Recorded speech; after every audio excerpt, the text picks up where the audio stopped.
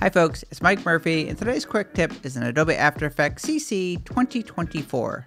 In this tutorial, I'm going to show you how to use the rotation tool. The often forgotten about rotation tool allows you to free transform the rotation property for any individual layer or multiple layers, including 3D layers, without having to actually manually adjust the rotation property on the layer. To use the rotation tool, all you need to do is select a layer or select multiple layers. You'll see the bounding boxes around this tomato. Now if you're familiar with Photoshop, you know when you go into free transform mode, you can usually hover your cursor and you get that rotation symbol where you can rotate the layer. Well, the rotation tool will do that exact same thing. So all you need to do is just click on the rotation tool in the toolbar. You'll see the keyboard shortcut W. So W is a great keyboard shortcut to learn.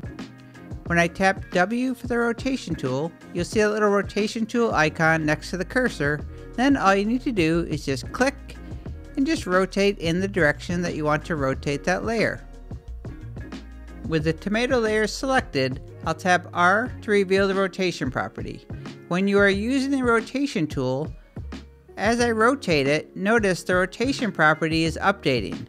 This is really handy if you're animating the rotation property and you don't want to have to manually adjust the numbers down here. You can do so using the rotation tool. So I can add a keyframe, move the CTI forward in time, and rather than dragging these values down here, I can simply just move the rotation tool.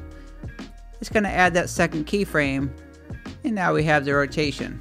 The rotation tool is going to use the anchor point as its reference point for rotating, just like if you were using the rotation property. So if you move the anchor point, so if I go to the pan behind tool, and move the anchor point to the bottom, now when I use the rotation tool, it's going to rotate from that bottom reference point. You can also use the rotation tool to control the orientation property of 3D layers. So I'm going to hide the other vegetables here, so just the tomato is showing. I'll make this layer 3D by selecting it, going to the 3D column, and just ticking the box. Now it's a 3D layer. I'll tap R to show the rotation properties. I can click on the rotation tool up in the toolbar or use the must-know keyboard shortcut W. Instead of controlling the individual rotation on 3D layers, it's going to control the orientation, which can be pretty handy to move around. And one of the secret powers of the rotation tool, if you ever want to reset the rotation property back to 0 for any layer or multiple layers, regardless of whether you use the rotation tool or not, all you need to do is select the layers that you want to reset the rotation property for and just double click on the rotation tool up in the toolbar, and that will reset the rotation property back to 0.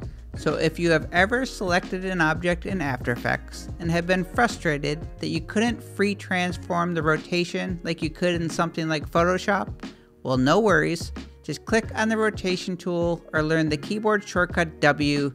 Then you can free transform the rotation for that layer. And if you ever change your mind and you want to reset it back to 0, all you need to do is just double click to reset the rotation. And that is how to use the rotation tool in Adobe After Effects CC 2024. My name is Mike Murphy. Cheers.